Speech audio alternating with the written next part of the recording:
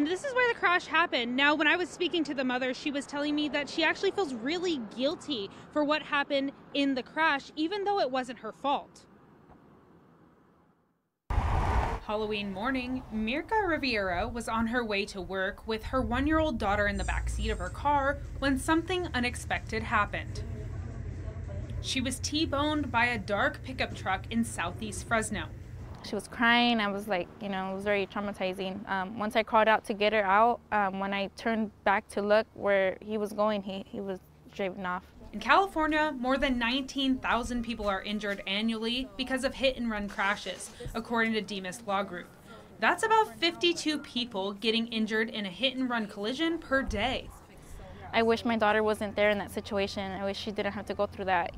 As an adult, especially as a mother, we would protect our kids. We would put them in bubble wrap if we can, but, it was just something just out of nowhere, out of the blue. It wasn't really, I didn't have no time to prepare, but just thank God that she's okay and we're both safe.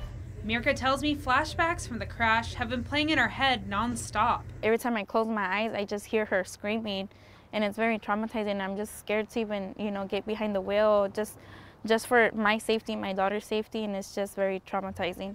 Mirka and her 1-year-old ended up visiting the hospital for their injuries. She says she hasn't driven since because she's afraid. It makes me feel guilty, even though it wasn't, my fault. It just makes me feel horrible knowing that she was put through that, and there was nothing I could really, do about it. Since police have not yet caught the person who caused the crash, Mirka is now asking anyone who may know anything to please speak up. They can just come forward so we can get this investigation going. I would be really upset if this ended here and we never found the person responsible. Now in the video, you see Mirka's blue car cross the intersection over here when a darker truck does hit her car and T-bone her.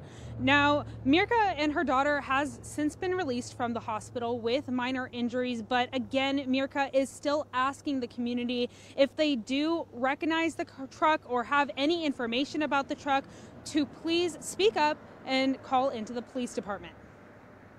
Well, we're glad to hear both of them are okay tonight. Thank you, Sophia. And like Sophia said, if you have any information about this incident or the person driving that pickup, you can contact the Fresno Police Department at 559-621-7000.